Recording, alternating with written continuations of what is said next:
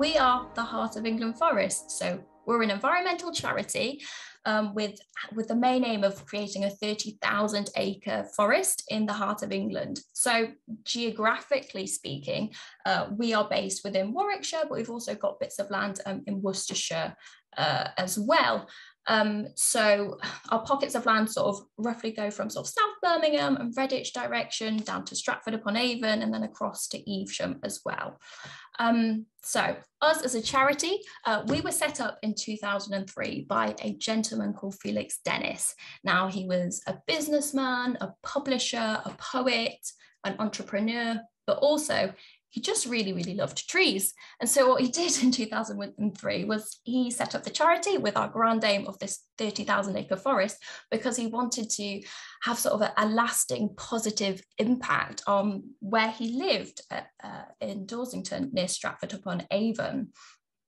So he set up the charity in 2003, and then from there in 2013 we planted our 1 millionth tree, which was our first grand milestone. And then here we are in 2022, and a couple of weeks ago we planted our 2 millionth tree, which was hugely exciting for us. And also where we're currently sat now is we have got 7,000 acres of land, and 4,500 acres of that is woodland, sort of semi-ancient woodland, but also newly planted as well. We know that woodland is fantastic for biodiversity, for tackling climate change, but also for people. And so as a charity, what we try to do is to create a very biodiverse, rich space for wildlife, but also we want to connect people with nature. And with the work that we do, we try and do that.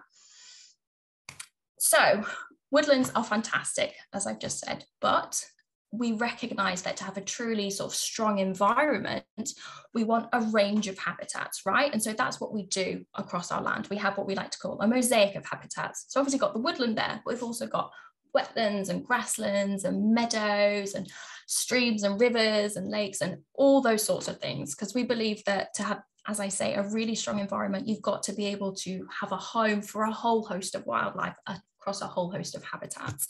So that's, broadly speaking, that is our work, but there's a lot of manpower that goes in behind that to make it all happen. So obviously we've got our forestry team and biodiversity team that are very sort of practical on the ground doing that sort of work. We've also got our learning and skills team who provide educational sessions in the outdoors.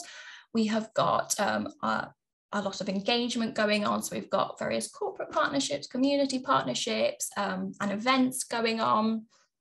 We've also got lots of admin staff and finance and communications, but underpinning all of that, we've got a literal army of volunteers that help support across the charity and who are really, really valuable asset to us. So that is a bit about us, but just one other thing, if you are interested in a career in the environmental sector, then I would recommend you follow us on social media and you keep an eye on our career site. Also, if you are more interested to find out more about the charity and the work that we do, to visit our website and to possibly sign up to our free e-newsletter and things like that.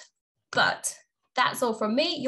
You're here to listen to our speakers to find out how they got their jobs here in the environmental sector. So without further ado, I'm going to pass over to Yolanda, who's going to tell us a little bit more about her background. Great, yeah, so as Alicia said, I'm Yolanda and I'm one of the Assistant Forest Rangers here at the Heart of England Forest. So today I'll be speaking to you guys a little bit about my job and how I got into the role, and also just give you some top tips about how to get into a similar role and things that I found really useful. So yeah, I started in the charity in March 2021 and I started as a forestry intern. So I did the internship at the charity. And prior to that, I had kind of minimal experience in the sector. So I did an undergraduate degree in English and creative writing. And then once I graduated, I kind of moved into the world of work and did a few different things. So I kind of started off working for an expedition company in expedition operations. And then I moved into charity fundraising. I then kind of realised I wanted to get into a more practical role, practical conservation role, but just didn't know where to start because my degree wasn't really relevant. So what I decided to do was to try and find a charity that I could fundraise for that was more in line of where I wanted to move. So I started fundraising for a tree planting charity called Tree Aid, and they plant trees in Africa. So it wasn't the kind of practical conservation role I wanted, but it, in my mind, was a nice step to show to future employers that I was really passionate about forest re-establishment. And I thought that was a nice way to kind of segue into the kind of practical conservation role that I eventually hope to get. What I kind of did to get the baseline kind of experience needed for my internship is I started volunteering for a wildlife charity called the Alsan Arda River Trust. So kind of things I did with them included tree planting, erosion control, river clearance and things like that. And then I also kind of think that my enthusiasm and my motivation really helped with getting me that internship.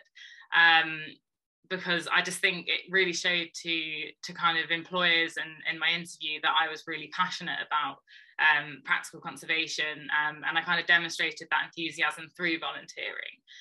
It just showed that I was willing to give my time up to go and actually do this thing that I was really passionate about, and show that I was really committed. And I kind of also showed that enthusiasm by researching and reading up on a lot of kind of various topics to do with the role. So kind of forestry in general, and wildlife conservation, and things like that. And I just found doing that research and that reading really helped as well, because it meant I had something to talk to employers about in interviews, and maybe kind of drop a few bits of information in that I was already aware of that could show to them, like, oh, well, this person is interested and already knows a little bit about the kind of sector. And yeah, just kind of showed again that enthusiasm and that motivation. I got the internship, and then as I developed on the internship, I then got the skills and the experience needed to become an assistant ranger. So I found my internship was a really great way to get to the role I am now, because it meant I was trained up on a lot of the kind of tickets, which is essentially the training needed to be an assistant ranger. So that's things like chainsawing, tractor driving, and things like that, none of which I had any experience in before my internship. And so, yeah, the internship was a great way to get those skills and experiences needed to then develop as an assistant ranger and eventually secure that permanent position. So, yeah, I would say if you are interested in an internship to kind of potentially move into a similar role, definitely look at the training that's provided as part of that internship, because usually the baseline kind of tickets needed to be an assistant ranger would include tractor driving and chainsaw tickets. So if you can find an internship out there that actually provides those, then that's fantastic, because you're halfway there. You've got those tickets, and that's kind of a general requirement for all assistant ranger jobs. So it's definitely worth looking at what internships and what training is offered as part of those internships. So this slide is just a bit about the job in general. So it is a very physical and a very practical job. Lots of being outside, and in fact, every day I'm outside doing something or other. I just wanted to point out as well, it's not commercial forestry that I do. So there is a side of forestry that's more kind of production based. So that would be growing and felling trees for production, for timber and things like that. My role as a forester is a lot more conservation based. So it will be planting trees to establish new woodland, and that will be woodland for wildlife, and then also just managing existing woodland to kind of help the biodiversity and help the wildlife thrive in those woodlands. And yeah, it's a very, very varied job. So tasks can change, day to day, as can priorities.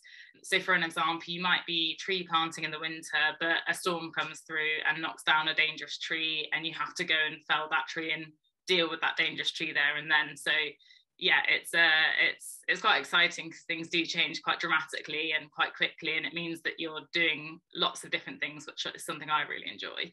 So then, yeah, to go into more depth about the job through a kind of seasonal lens, because it is very seasonal in the work that we do. So winter is predominantly tree planting. So that runs from kind of November to March time. So that will be just tree planting day in, day out. And that job itself requires bashing in stakes, planting trees, and then tubing them with big kind of plastic tubes just to protect them from deer browsing and other kind of animal browsing. It's just worth pointing out, though, that that's not a kind of standard for an assistant ranger, a kind of across the sector. Most kind of rangers will do some tree planting, but as Heart of England Forest is a tree planting charity, we do a really long tree planting season. So just kind of wanted to make the point that if you're maybe not that keen on planting for kind of half the year, don't be disheartened if you would be interested in an assistant ranger role, because you don't necessarily have to do such a long tree planting season. That is very specific to our charity, but there will be other organisations out there that do maybe a little bit less. So yeah, that's just something I wanted to point out. But I mean, I love tree planting, so I'm more than happy to do it for kind of half the year. So yeah, as the tree planting season comes to an end, that's when we might start doing some more kind of tree work. So that would be things like coppicing or tree felling and pollarding and pruning. And we do that in the winter, just when the trees are dormant, to try and kind of minimise the injury to tree. So yeah, we do that then.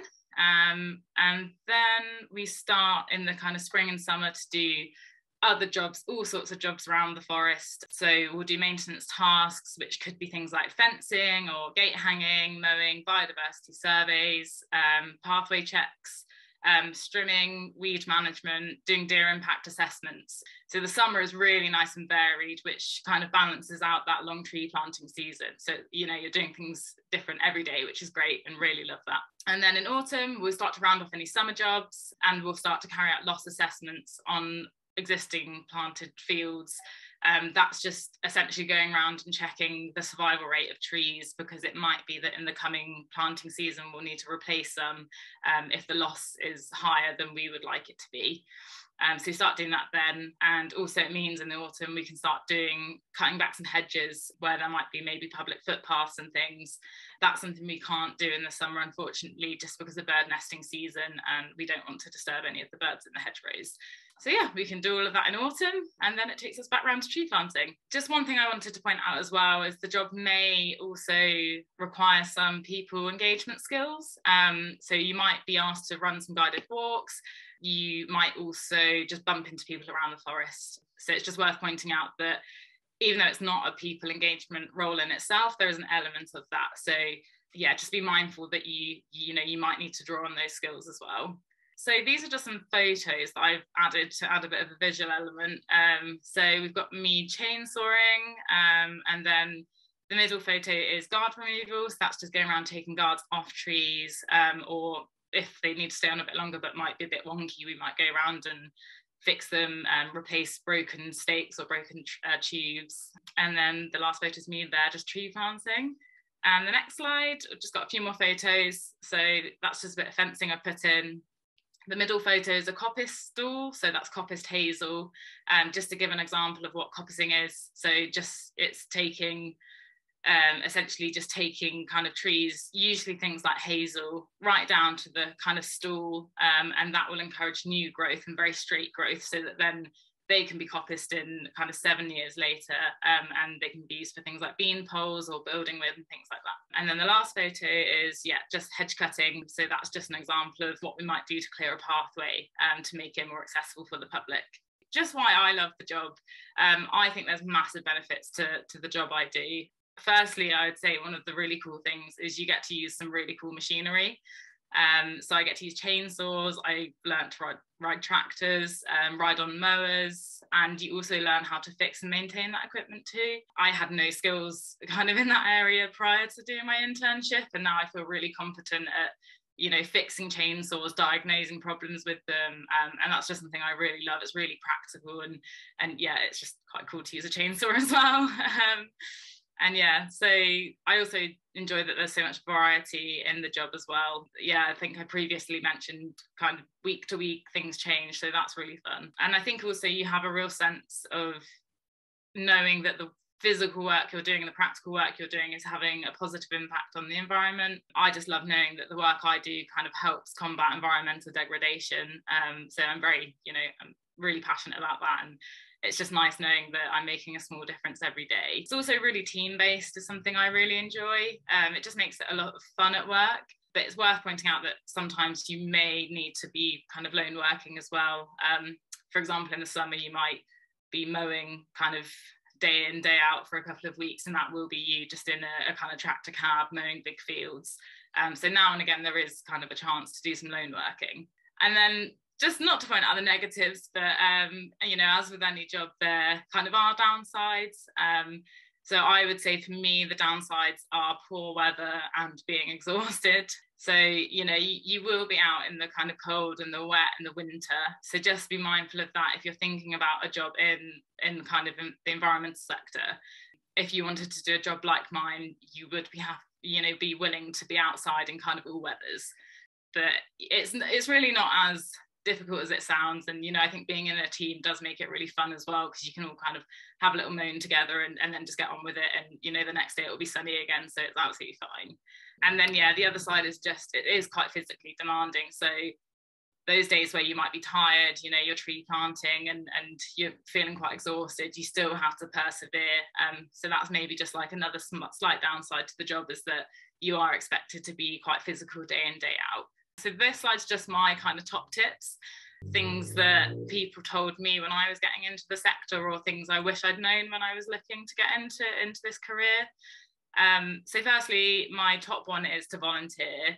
I think this is probably one of the most useful pieces of advice I could give. And I actually asked my team today kind of what advice they would give, because they've had similar backgrounds, and they all said volunteering as well. I just think, it shows to employers that you're really keen and you're dedicated to the kind of sector. But I also think it's really beneficial just for you as well, because it means that you can try your hand at a few different things.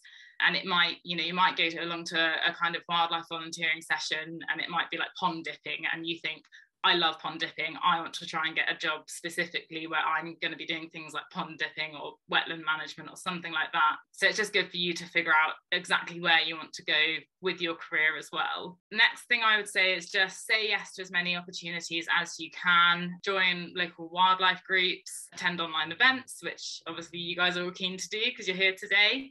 But there's so many opportunities out there, so many free talks online. Just try and get to as many of them as you can.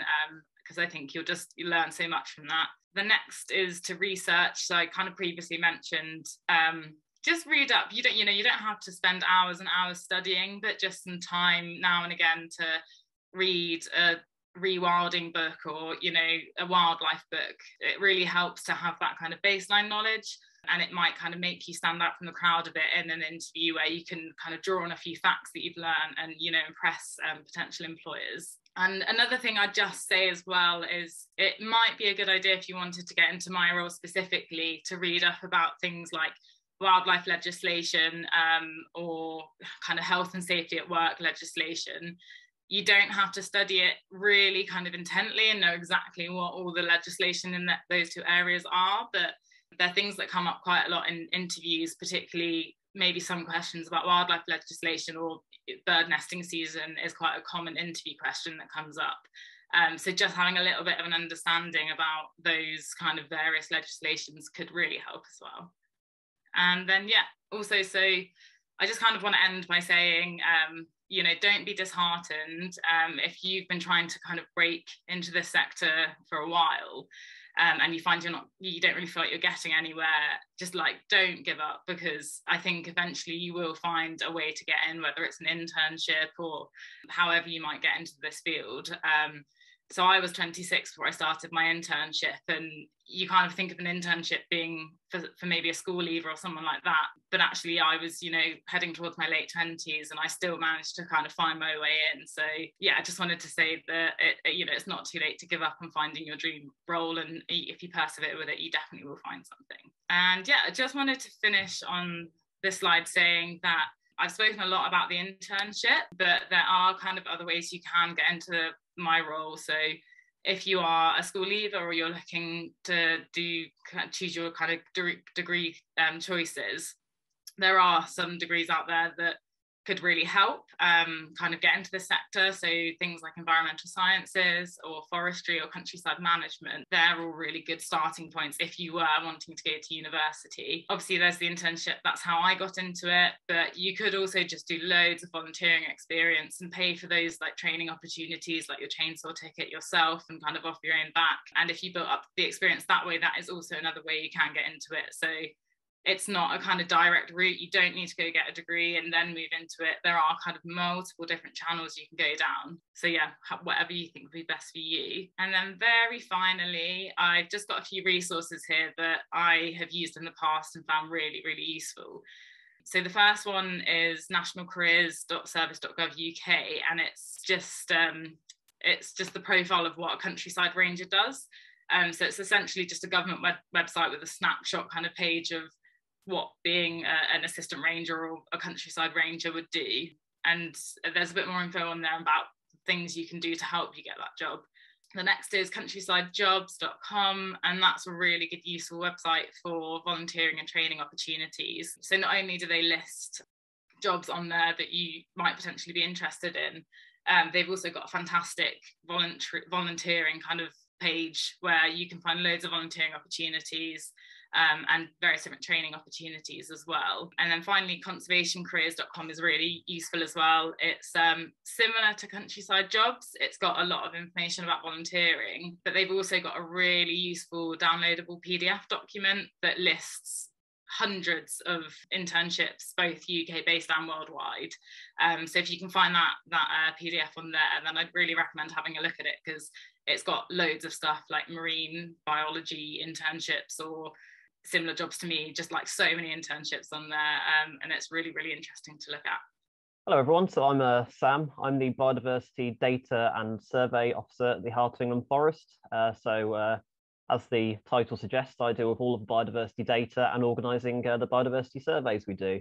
So how I started off on the path towards this career is a childhood interest in animals. I always loved them, fell out a bit of it maybe in my teen years, but then when I was about 16 and thinking about where I might want to go and do a degree, I realised actually it is where I wanted to carry on and have a career in. At A-levels, I did biology, geography, and I also did physics. But my results weren't great. I got D in both biology and physics and a B in geography. So with that D in biology, I thought, that's it, I'm stuffed. But not the case. I ended up getting into university and went to the University of Gloucestershire and got a Bachelor's of Science in Biology there. So if you're at that A-level stage and maybe a bit worried about your results, I'd say don't worry, because it's only the first step, and people will look past that and to other things you've done, and not something to worry about too much. I'd say actually also more important than the education side of things, as Yolanda's already said, having a degree helps, especially if it's in a related subject, but it's not essential.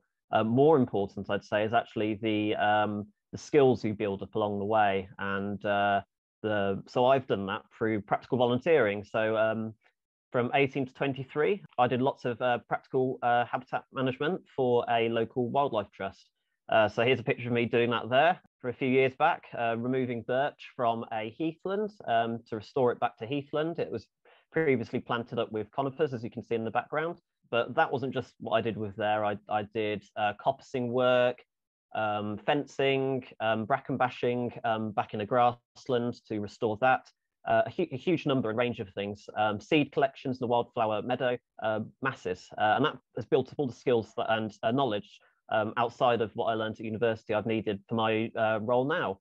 Then also, which has been very important, is some voluntary surveys I did with a consultancy, which I started when I was 18. This started off primarily bat surveys, but as time went on, I ended up moving into reptiles and doing some surveys there, and newts as well.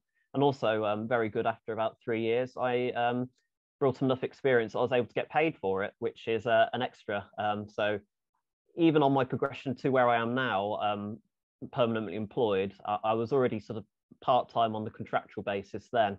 And that's also given me the skills now, where I've very, very recently managed to get a bat license, which is certainly very important if you want to go into maybe the more consultancy aspect side of things. But as well as this, I did other voluntary surveys. So both of these are both still ongoing. The willow tit survey, which is something RSPB have ongoing, and that's for the willow tit, which is, I think, the second the bird which has declined the most, other than the turtle dove, in the entire country. And there are squares for that up and down the country. So even if you're not local to where we are, there's plenty of places you can do that. And I also did what's called the Wetland Bird Survey over in Stratford-upon-Avon nearby. And again, that's a one day a month survey where you go out and survey all of the wetland birds on a watercourse or on a water body. And these are both things which you can really easily get into. And again, it's just more skills that you're building up, bird identification, and also showing that you're enthusiastic about doing this. It's showing that this is what you want to do. As well as this, while I was at university, I volunteered at Cheltenham Science Festival. I was probably a bit shy back then, and I sort of realised it and realised, all right, I need to get over that if I want to go and get into a career, because I'll probably end up having to do some people engagement stuff. So I volunteered on the Gloucestershire Wildlife Trust stand for that over about 3 years. And so I was interacting with members of the public and school groups, and that certainly helped build up that engagement with the public that I needed for my current role. And I also did some surveys for them, going around and asking people why they'd visited, which if anyone's ever done that for the first time, you'll know it's pretty difficult. So once you get past that step of doing things, everything else feels like a doddle. And then the final thing I did while at university was I helped organise a BioBlitz. And if you don't know what one of those are, it's a 24-hour, 48-hour event where you record as many species in a space over that allotted time. And it means that you'll end up over that 24-hour, 48-hour period, end up with 200, 300 or 400 or more records for different species in that area. So it's really, really important. And that built up lots of organizational skills that I needed. So I was sort of asking people to come along and help to survey, organizing things like where we're going to put the tents and whatnot on the day, the timetable. So that really got my organizational skills up. And then I think compared to everyone else here, I ended up being employed by the Heart of England Forest in a bit of a different way, because I actually started off here as a volunteer as I live nearby. I started volunteering 1 day a week on the practical volunteering side of things. So I was doing tree removal. I did a couple of butterfly surveys at Coton Park, which is here on the right. And I also did some heather management at this site. And I did this while walking 4 days a week at McDonald's, where I worked until I was 23. So again, as Yolanda was saying, if you feel like you're getting a bit late, and I say that's very much sort of a first step career, it feels for many. I say many people when they hit 23 think, oh, why am I still here? But not a problem, because here I am. And then after that, I shifted to completing 2 bird surveys for the Heart of England Forest. You can see one of my transects here, which is at Coton Park. And I did another one at another site near Studley. And after I did the breeding bird surveys on both of these sites, I created a bird territory map from the data I'd collected using something called QGIS. GIS stands for Geographical Information System. And if you haven't heard of it before, think of something like Google Earth or Google Maps, but you can edit it and it's about 100 times more useful.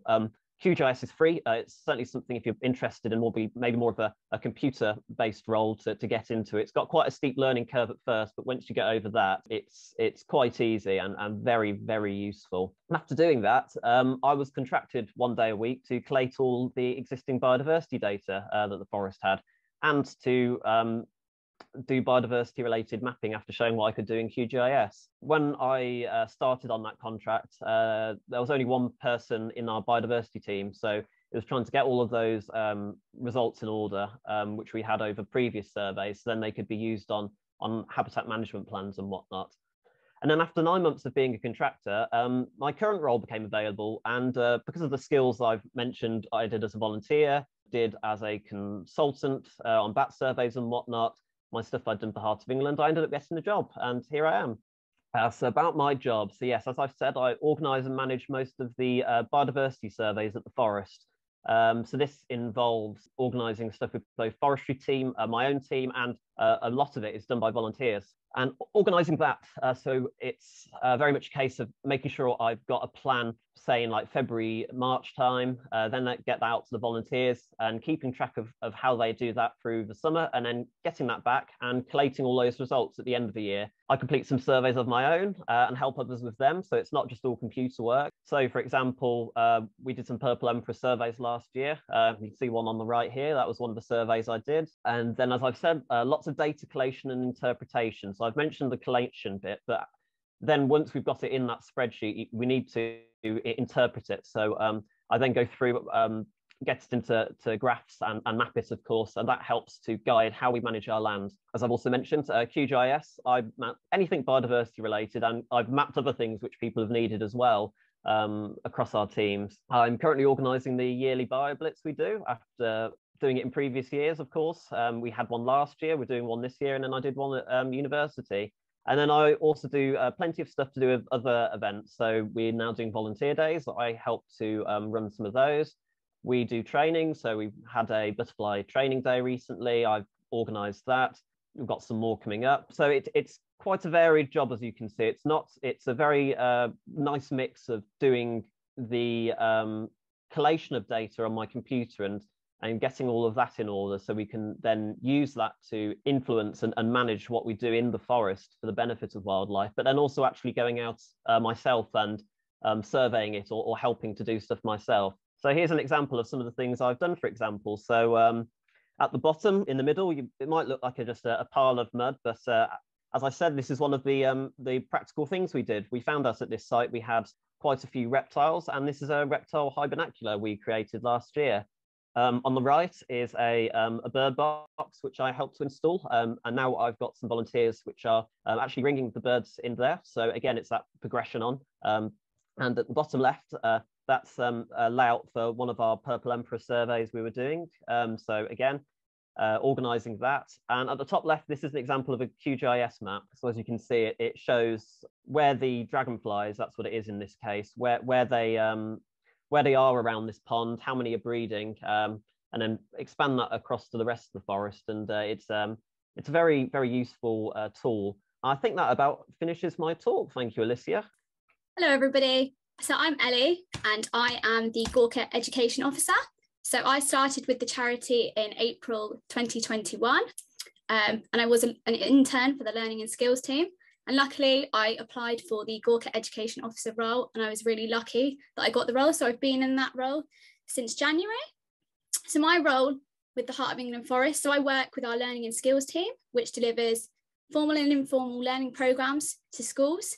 So essentially, it's not forest school, it's school in the forest. And we plan curriculum-based sessions for each school. So they might say, can we have geography? Can we have English? And we will put together a session for them to do that in the forest. And it builds things like resilience and confidence, with also getting that curriculum-based knowledge that they need and personal outcomes. You know, it's good for kids that don't enjoy learning in the classroom and things like that. So how I got the job. So I've always had an interest in nature and the environment from a young age. And I've also always really been interested in education. And originally when I was at school, I always wanted to be a teacher. And when I was sort of picking to go to university, I was sort of, do I want to do mainstream education? Do I want to do normal education? But then I thought, I love nature. You know, I think children are the future. They are, you know, you can do as much practical conservation as you like, but you need to teach the future generation about it and how to look after it. And I think that's the better way to do it. So I'm really interested in that. So I decided that I was going to go to uni, and I studied animal behaviour and wildlife conservation, 3 years, which was really good. It covers like ecology and all about different habitats and how you can survey for things. And then also I do, like everyone else, I've done a lot of volunteering. So I've been a Girl Guide leader for 6 years, and it's a role that I really love and I really relish. And it's enabled me to gain new skills and knowledge, especially working with children. It gives you a lot of insight on how to sort of manage behaviours and work with children's different needs and abilities, and how you need to sort of tailor learning sometimes for different groups. And I also worked for the RSPB. I was an engagement officer, and I basically worked in Birmingham in the Black Country, and I worked to engage families in their local green spaces and tried to encourage people to get out into their green spaces and explore what they wanted to do. And that was a real insight, because I actually realised how many children don't know what like a woodlouse is or what a ladybird is. I've also worked in a prison. I worked in a young offenders for a year, for 12 to 18-year-olds. So I worked as an enrichment officer. And that again taught me a lot of skills about how to deal with like behaviour management and kids from different backgrounds, demographics, things like that. So about my job, so I work in a team of 4. So our day-to-day is we plan and deliver our formal and informal education programmes. So day-to-day, we will have schools in, probably about 4 a week, and we will be delivering our sessions, whether it be history, science, but it is all curriculum based. It's all very active. We try and have an active spin on it. So they might do a bit of like sitting and learning and a bit of sort of active learning. We also do things like bushcraft. So we might do like fire lighting, den building, and all the fun aspects. So some of the pictures I've got on the screen are actually some of the things that we do. So we've got like some broomsticks, some kids made at a summer club that we have. We have some dens that they make. They really enjoy den making. And my favourite comment from a child so far ever has been when we've been in a wood full of sticks, where do I get the sticks for my den? That was a personal highlight for me. We also do a lot of informal learning. So we have like our young foresters and our mini foresters, which looks to engage families and young people that are looking to volunteer in the forest and get into the forest with their families. And they do practical tasks, and bushcraft, and they learn about conservation and bird spotting and things like that, lots of different things. So my internship in terms of my role now was quite similar. You know, I was doing quite a bit of planning and delivery. But my new role, which is at our new site in Gorket, it's 62 acres, not acre, sorry, 62 hectares site, and acre woodland, sorry. And we've got lots of different mosaics of habitats and things like that. And I am now working, I'm still doing all the formal and informal learning, but I'm also working on the volunteering aspects with our biodiversity officer. So we're trying to get different demographics into the forest that wouldn't normally be in the forest, which is really great. So we're trying to get a lot of, you know, volunteer groups for SEN and BAM schools and things like that. It is very like public engagement, and it's very sort of, you know, it's people facing, you know, you spend a lot of time with children. I would say if you don't like children, it wouldn't be for you, but it is great because you get to meet children from different backgrounds and different schools, different needs and abilities. Yeah, so what does my day-to-day look like? So generally, if we've got a school in, we will you'll plan in advance, you get a bit of planning time, and you'll have sent that to the school, and then you'll be doing things like prepping resources. If you're having a fire, you might be getting ready for that. You'll be getting your like bug pots ready and all things like that. And yeah, just delivering. We deliver from about 9 till 2:30 in the afternoon, and we tend to have like a fun aspect in the afternoon. I also do other things. I've helped with different events, so I've done like some family walks. I did a Halloween walk for families in the forest, which was great fun. I've done some social media stuff, and I will say the internship, I think, really gave me the skills to be able to go into, this is my dream job, I'd say, and it really gave me the skills because I got to do so many things. I got to learn about social media, how to make videos. Really, I mean, I've always been okay with talking to people, but it really teaches you how to talk to people on a different level, and children, and how to engage people. You know, I'm going to learn to drive a minibus. I've done lots of first aid courses. So the skills that it gives you has really enabled me to be able to do this job. And it's really nice as well because the team that I work in, I'm able to watch a lot of other people deliver stuff, and I've learned a lot of skills and things like that. I think my favourite things about working with the job are probably working with children. I think it shows you how precious childhood is. You know, we've got a big hill at the site that I work out, and they often like to roll down the hill at lunchtime, and it just shows you how important childhood is, and that is the age that you want to reach people and talk about, you know, you want them to be our future forest guardians, and you want to engage them from a young age. You know, every day is different. That's what I love about it. You know, you're outside all the time. You know, we do all our learning outside, even in really wet weather. So, you know, you're always outside. It's, you know, you get to see the forest in its different seasons, you know. So if you love outdoors and being in nature, it is really good for that. You know, we do have a teaching classroom, but we don't really use it. We're all outside. In terms of like tips that I would give for people like wanting to work in education, I like Yolanda and Sam. I actually worked in Marks and Spencer's for 3 years making coffee, so I know how difficult it is, like they say, to get into the industry. So don't, you know, give up if you think you can't do it. Volunteering really helped me. You know, if you're looking to get into education, see if you can work, you know, go and do some work experience with Scouts or Girl Guiding or lots of different things, you know, work with children. There's lots of like after school clubs you could work with, things like that, and read up on things about education. You know, there's lots of kids with different needs and abilities. So I did a lot of reading on SEN and things like that. You know, I think as well, don't be put off applying if you don't think you have the skills, because they're not necessarily looking for those tick points. But like Yolanda said, show your enthusiasm and your positivity and show that you've actually thought about it when you're applying, and just be enthusiastic. So yeah, I think that really helped me. If anybody has any questions or things they'd like to know, please Q&A us at the end. So thank you for listening. So I'm Emma, I'm the Assistant Biodiversity Officer. I focus on grasslands and grassland management. As Yolanda said at the start, we are really well known for our forests and trees, but we do have a mosaic of other habitats as well. So I focus on managing grasslands using our conservation grazing programme. So I work with livestock like our sheep to maintain and enhance and improve our grasslands to benefit wildlife and the soil and the land in general for our future generations to come as well.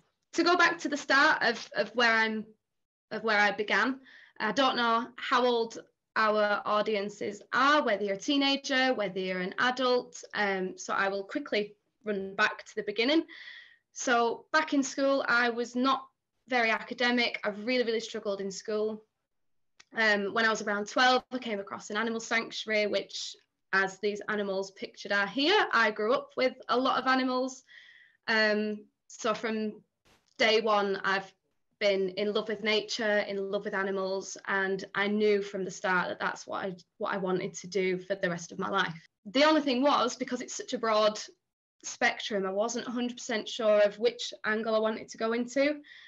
So again, when I got to college, everybody was talking about universities, and I remember just sitting there feeling really overwhelmed, thinking, oh, I don't think I'm clever enough to go to uni. I don't think I can do any of that. So my college tutor sat down with me and we had a talk, and she said, you just write down what makes you happy, what you're interested in, what you're passionate about, and you know, what sparks that interest in you. I did have a look at universities, and I decided to push myself and pushed away all those thoughts of, you know, you're not able to do it, you're not good enough, all that imposter syndrome.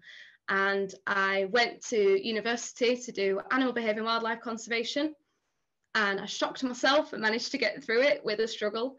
And then I decided to push myself even further with a lot of support from family and friends, and I did a master's in wildlife conservation. So again, you know, a lot of it is mindset as well as gaining the skills, gaining the knowledge. It is just your sheer determination, which is going to get you further than what even you will think. So I graduated in 2018 from my master's, and again, financially, I wasn't doing very well because I just finished university. So I went back home, I moved in with mum and dad again, and I took the first job that came my way, which was becoming a karate teacher. So on a side note, I've done karate since I was about 10 years old. Did it as a hobby, absolutely loved it, and then took it on as a job. So here you see me pictured with my niece, who I also trained. And I did that for a full year, but that was working 12, 13-hour days, depending on what we were doing. And that was 6 days a week. And on top of that, I was applying for loads and loads of jobs, and I got rejected left, right, and centre. It was constant. So it's really disheartening, and we've all been there. We know what it's like. So by the end of 2018, I decided that I needed to take a risk. I needed to just try a leap of faith and, you know, work part-time. So I ended up working part-time at 3 jobs. I worked at a pub, I taught karate, and I also went back working at the animal sanctuary that I mentioned that I've worked at since a very young age. But alongside that, I also volunteered. So I volunteered with the Lancashire Wildlife Trust as a forest school educator.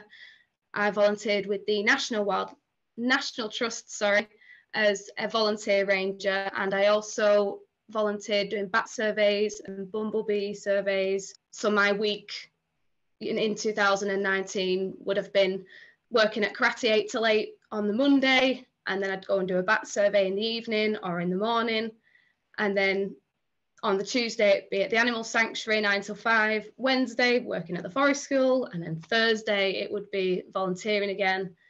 Friday, it would be working at karate, and then Saturday, I'd be at the pub, but also applying for loads of jobs. Now, this really worked well for me, even though it was really tiring, but what I found then was I was still getting loads of rejection from jobs. I was being rejected because I had a lot of knowledge, but not quite all the experience. And then a direct quote from another job was that I had too much experience and too much knowledge, and they didn't know what they would do with me. So I just ended up being in this big slump thinking, I don't know where I'm going, you know. It was like a real limbo in my life, I suppose. So I decided to broaden my horizons. I looked further afield than what I was looking at locally. And then that's how I ended up at the Heart of England Forest. So I started as a forestry intern. So everything Yolanda's mentioned with the internship, that's exactly what I've been through. Tree planting, getting covered in mud, out in all weathers, learning how to use a chainsaw, which I'd never touched in my life, driving tractors. So, and there's a lot more training that's on top of that, not just with machinery and, you know, getting onto that. There's things like first aid, there's all sorts of different types of training, as well as survey training as well. And then after I became an intern, I became an assistant ranger, and I did that for a year. And then recently in October, I became the assistant biodiversity officer, where now, as you can see in the picture, I work with livestock, and I also work alongside farmers. So we're looking at, for example, one of the sites, we're looking at trialing mob grazing to see what works for different types of habitat, different types of grassland, what livestock would work best to help build over the years, because it's a long-term project. You know, obviously with nature, nothing is, you know, a sprint, it's a marathon. So it's looking at the long-term benefits of how what we're doing right now will work. So yeah, so that's mainly my role. I also, you know, the role is so diverse. No day is the same. 1 minute I can be trimming some sheep's hooves. The next day I could be,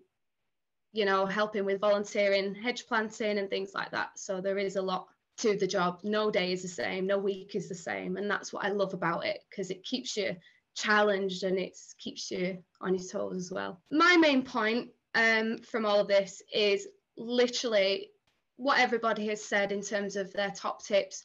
Volunteer if you can. I understand it's really hard financially in terms of volunteering. If you've got family, it's even harder. But even if you volunteered like once a month or once every other month, that still gives you that bit of experience, more for you to talk about as well. Also, one of the things that I did, I used the power of social media. I got myself on LinkedIn and I connected with loads of people who were in industries that I found really interesting, different types of conservation roles, different types of animal roles. And I just messaged them and I just chatted to them. And the worst thing people can do is just say no, they don't have the time, which is absolutely fine. But what I found was a lot of people are really happy to give you their time. So I really, really would recommend, if you're not quite sure where you want to go, just have a look at what everyone else is doing, have a chat with them, because everybody's always really helpful and really happy to talk. And finally, don't forget how important you are. Honestly, I know it's the typical thing to say of don't give up and things like that, but your passion, your determination and your drive is another massive skill that will get you that foot in the door role, no matter what age you are, whether you're a teenager, whether you're somebody that's might be retiring and you might think, oh, you know, I do fancy this. There is somebody that I know that's 60 and he's gone back to university and he's doing some climate change course. So there's never, you know, the timeline it's not a step, it's a roller coaster. So please just remember how important it is for you to just keep going, stay determined and not give up. That's the main thing, because that will get you far. Because I know, because I've been in the slump of thinking I'm never going to get anywhere, I'm stuck, and I'm here, I'm actually in it, and I never thought that I'd get here. So you will as well. But yeah, so that's me. Thank you. Just before we go over to the Q&A session, there's just a couple of things that I want to mention here. So obviously, everybody has spoken about, well, most people have spoken about various internships that they've had with the charity. And I said before that we will be advertising for a few more in the coming months, well, and years as well. I would just like to say, though, that for those sorts of roles, you don't need a degree in order to apply and attain those. Obviously, in some cases it may help, but do not feel that that is an essential requirement for those posts. And also, we recognise that, to try and get training and volunteering in financially, it can be a bit of a strain on you. So for all of our jobs all across the charity, we pay a living wage. And so that is roughly, at the moment, it's about 20,000 a year. So that means that you can get your training, get that work experience, get all of that whilst being able to sort of be financially sound as well. And that's something that we're really proud to sort of provide as a charity. But yes, so one of the questions that's been asked is, how much of an advantage does getting a degree put you when trying to get employed in the industry? So I don't know whether Yolanda, do you want to come in on that one? Yeah, sure. So I think it depends on the role you'd want to go into. I know for example, maybe some of the more kind of office-based, maybe biodiversity roles might require a degree potentially. I'm not 100% sure on that, but just from chatting to a few people that are in similar roles at the charity, that is the kind of general idea I get. Maybe after I finish SAM, you could potentially jump in on that as well. But I think for my kind of role, at least, it's not essential to have a degree. You can, if you have a degree, like, great, and particularly if you've done a kind of degree in a related subject, fantastic, because you've probably learned a lot of very like theoretical and kind of academic knowledge that would really benefit working in this role. But I mean, I do have a degree, but my degree is not related. It's in English. It's a very kind of different subject. And I'm sure I do use some of the skills that I learned from my degree, but majoritively, a lot of the skills and the training that's relevant to my role now, I learn on the internship. And you don't need a degree to get that internship. Essentially, you just need the kind of passion and maybe some baseline voluntary experience. But yeah, you don't need a degree to get on the internship. So yeah, I hope that answers that. Yeah, I'd second what Yolanda said there. For a role like mine, I'd say, yeah, you probably need one because of the analytical, statistical, all the survey, actually planning the outside of things. QGIS is usually taught at universities. That's another thing you pick up. So it tends to be helpful for maybe my role, but certainly in the forestry team, there's some people which have come through as apprentices where they've just been doing it as part of their college course, part-time doing the college work in college, and then part-time doing the work in the forest, practical side of stuff. Or they came through some other side of the thing on the forestry end. Can you make a living out of a career in the environment? And how do you manage when volunteering for so long if you're not earning money? So yeah, it's probably it can be quite difficult, but I suppose if you've got that job going, your main job, there's plenty of ways to volunteer. Say there's weekend volunteering things. Say if you work 4 days in the week and 1 day at the weekend, quite a lot of volunteering things are in the week. So you could have 1 day there every week, or even if it was once a month. There are plenty of things that have to be done at night, for example, so like I was saying about the bat surveys. And after you built up the experience there, you can easily get paid for it. So it's slowly progressing into the role itself once that starts to happen. Just to add on to the end of that as well, just kind of focusing on the can you make a living part of that question. So I'm kind of happy to say that I probably work in one of the like lower paid kind of environmental jobs. Obviously you can actually get paid quite a lot in an environmental job. The higher up the ladder you go, especially if you're working in consulting or something like that, you potentially can get paid quite a lot. So it depends what you kind of want to move into. But if you the more kind of practical side, similar to what I do, yes, it is slightly lower paid, but you know, I mean, I still make a living from it. I'm aware that it's you know, if I maybe wanted kind of more luxuries in life, then I wouldn't be able to afford potentially like a nice holiday to Jamaica once a year. But it kind of depends, I guess, what you want from life. But you definitely can make a living from kind of my salary, and it just kind of depends what you want. But even in my role now, if you decide, you know, as you get older and you might want a bit more money or whatever, there are kind of ways you can go. You can get into forest management eventually, which is, you know, well paid. So yeah, really it depends. But I would say, yeah, you definitely can make a living. It just kind of, depends how much money you want from life, really, and that might determine which role you want to go into. Fabulous. So next question is for Ellie. So do you have any practical teaching experience for a role in the learning and skills team, or do you need to have practical learning? No, that's a really good question, actually. No, I don't actually. The only thing I could say is I know a lot of teachers in my family, so I have a bit of, like, you know, I have good people to talk to for advice, but no, I don't have any skills. And a lot of actually what I've learned is just through watching other members of the team deliver and watching other teachers deliver. So in my internship, there was a big, that was a lot of what I did. I did a lot of observations and watching and seeing different techniques and things like that. We do have an outdoor teacher in our team, but the two other members of staff are not teachers either. And I think also, you know, that wasn't a requirement of my role. Experience was a requirement. So I'd got obviously my girl guiding and my experience working in young offenders, but no, I don't have any teaching experience. So I think it is definitely something you can learn and you can observe and get tips from. Thank you. And then also for you, Ellie, I've got a question. So what would be an example of teaching English in a sort of nature school environment? English, that is a good one. So we did one recently where we did stories. We did like fairy tales, we did it with reception, and we got them to basically tell us the story using freeze frames in the forest freeze frames. So they had to do different freeze frames of different chapters of different parts of the book, and they get to make like natural pictures out of sticks and leaves of things that happen in the book. So you can almost do like a natural comic book, things like that, get them to act things out. We do a lot of acting, a lot of singing, things like that, pin things to the trees. So it's all very different dependent on what you're doing. Thank you.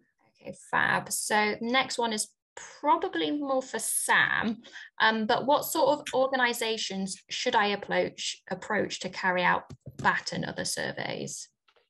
I started off at a local consultancy, which was part of a wildlife trust. And actually, if you look at the wildlife trusts, a lot of them have this, where they'll have a small consultancy on the side, which helps bring funds in to then fund the habitat management work. And they're always happy to have people along and train them, certainly for all the ones I know. And there's plenty of other consultants around, which again would be happy to have someone along and train. A lot of them are either a lot of them tend to be local back group volunteers as well, or they run local back groups. So it's not just the job side for them. They're very, very happy to train people up on the whole. Yeah, generally just look around, and that goes not just for bats, but so for example, thinking locally, Warwickshire, the county council there, they have what's called the Habitat Biodiversity Audit. They're always doing vegetation surveys there. Again, they're very, very enthusiastic about that. They're more than happy to have people come along and help, I imagine. And that's the same up and down the country, I imagine. Thank you. Super, thank you, Sam. So the next question, which I will probably pick up on, is, are there any plans to increase weekend volunteering sessions? So at the moment, we tend to run about 2 Saturday volunteering sessions a month, so that's every other week. But currently what we're doing, we are looking to increase that frequency of weekend volunteering to potentially also include some Sundays too. We're also thinking about potentially trialing some evening volunteering sessions, obviously during the summer, because that's when it will be daylight hours.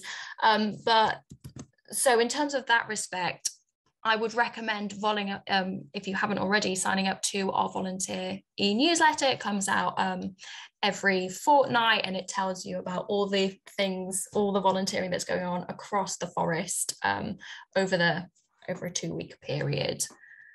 So that's for that one. And then this is for everybody, or for anybody to jump into. Would you say that most of the roles in the organisation require environmental experience or sort of education in that field? As somebody late in their working life, I have lots of skills gained in people and operational management, but none from an environmental role. In terms of the role I do, it is quite specific in the training that you need. So if you were to come in straight and you wanted just to bypass the kind of internship side and you wanted to come straight in as an assistant ranger, you do need, in order just to get a job kind of based on training, which will be a chainsaw ticket. And also I think they ask for tractor driving as well, potentially, but definitely the chainsaw ticket. So it would require, it's not necessarily kind of an environmental field, but just that very specific training is something that they do ask for as a kind of standard. But that is something that if you wanted to come in from an internship, through the internship, you would get that on the internship. So in terms of the internship, you don't need kind of a background in an environment related job, just the passion and the enthusiasm to show that you're willing to learn. That's something they actually really ask for, particularly in the forestry internship. They actually quite like people applying who are looking for a career change. And yeah, they like to know that the internship is kind of a really important thing to someone who is looking for that opportunity to change careers. So as long as you could like demonstrate that in the application or something like that, then you could, you are still definitely within a chance of getting onto the internship. So yeah, hope that answers that for you. Yeah, also to add on to that, for some jobs, yes, you do require that past experience, but I think it's also demonstrating that you are really keen about the role and showing that through your past experience, you can transfer over those skills to this other job that you'd like to apply for as well. So I wouldn't necessarily say that because you don't have a degree or you don't have specific things necessarily that you should completely discount any jobs that you're looking at. I mean, it's always worth a shot, I'd say, and particularly I'd say that the charity is quite open-minded with these sorts of things. Do any of you have any tips for working effectively for long hours, long term? Like in the forestry internship, how would you describe sort of the intensity with the demands or the requirements of the job? No, I was going to say in terms of the intensity of it, I suppose it depends on you as an individual, like your fitness level, because everybody's different. Some people might get exhausted quite quickly, others might be all right. But even, I'm quite fit myself, and even especially in the tree planting season when it's been raining all day, you're covered in mud, it's freezing. Everyone's going to have those days of being like, oh, like it can get really difficult, and I won't dismiss that and say it is a breeze, because it's not all the time. But I suppose in terms of the intensity, I suppose it's hard for me to say because I've come from quite intense jobs myself. So in terms of my personal past experiences with intense jobs, it's not as intense as what I've previously had. But in terms of, I'd say the most intense part for me personally, I don't know if Yolanda will agree with this, but would be sort of like the chainsawing jobs, because that is, one, physically demanding, but two, it's mentally demanding as well. But also it's not intense every day. You're not going to be consistently on chainsaws. You might do a morning of chainsawing or a couple of days of chainsawing, and then you might have another day of doing path checks where you are literally going for a walk and checking that everything's safe, And that is a really lovely way to spend a day. Like, there's a lot of the time, you know, we do have those intense days, but there's a lot of the time where you can be doing your job and you have to pinch yourself, because you're like, oh, I'm getting paid for this. It's a really lovely mix. So I wouldn't say that the job is ridiculously intense, because it has a nice balance to it as well. I don't know if Yolanda's got more to add, but that's my take on it. Yeah, not really, to be honest. Like I think I was going to say everything you said. The only thing I would add on is that at least for the Heart of England Forest, as a charity, they are really good at understanding that it's a very physically demanding job and like giving time for people to rest when they need to. So I've actually got sciatica, and my back can flare up from time to time and be quite painful.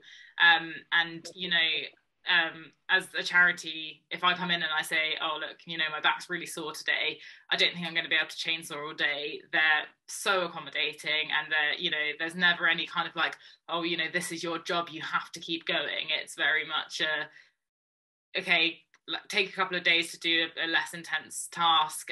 Other people will do that job and then join in again when you're feeling up to it. And yeah, so at least for our charity, I can say that everyone is very understanding for it being a demanding and physically demanding job. And there is no kind of like blame culture for needing to take some time to rest if you need to. Thank you, you two. And second to last question, and this is again for you guys. So with the assistant forest ranger role vacancy, are you able to do your chainsaw training as part of the role? As in, would it be funded at that level? Obviously with the internships, that comes as part of it. But if you're coming straight in as the assistant forest ranger, do you know if that would be funded as part of it? So from my understanding, no. If you were gonna, as kind of as savage as it sounds, you probably wouldn't, if you didn't have a chainsaw ticket, you probably wouldn't get to an interview as an assistant, if you were going straight for an assistant ranger job. If you didn't have a chainsaw ticket, you probably wouldn't get an interview, unfortunately. That is a kind of, at least in our charity, that's like a very essential requirement to come straight in as an assistant ranger, to have that chainsaw ticket. So it's different with the internship. The internship, your ticket is all funded as part of the internship, and all the PPE that goes with that is provided as well. But unfortunately, yeah, if you were to come in as an assistant ranger or wanted to come straight in as assistant ranger, you would have to have that ticket already.